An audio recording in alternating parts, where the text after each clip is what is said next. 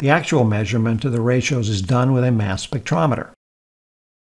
Like a regular spectrometer breaks light into its constituent parts, a mass spectrometer breaks a mixture of elements with different masses into separate streams for counting. The first step is to take a small liquid sample, a nanogram or so, and convert it into an ionized gas in a vacuum. This step is called thermal ionization. The sample is placed onto a filament, which is then heated to a very high temperature.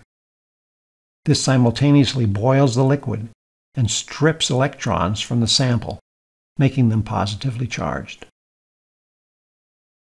The best filament is uranium, one of the rarest metals on Earth, because it holds on to its own electrons at high temperatures. In this schematic, the electrons are attracted to the positive plate.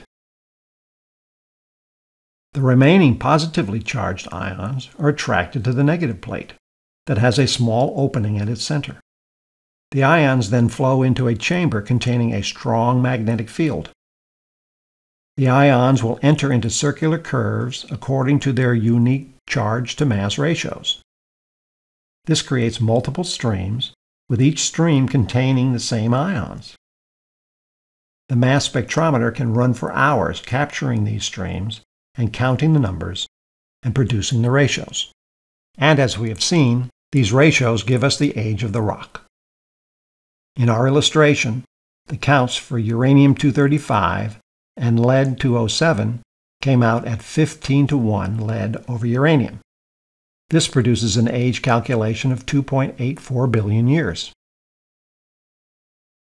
The counts for uranium-238 over lead-206 gave us a ratio of 55:99 lead over uranium. This produces an age calculation of 2.85 billion years. They are in agreement to within 0.35%. When they agree like this, you know you have a good measurement. This natural cross-check gives geologists an extremely accurate dating method.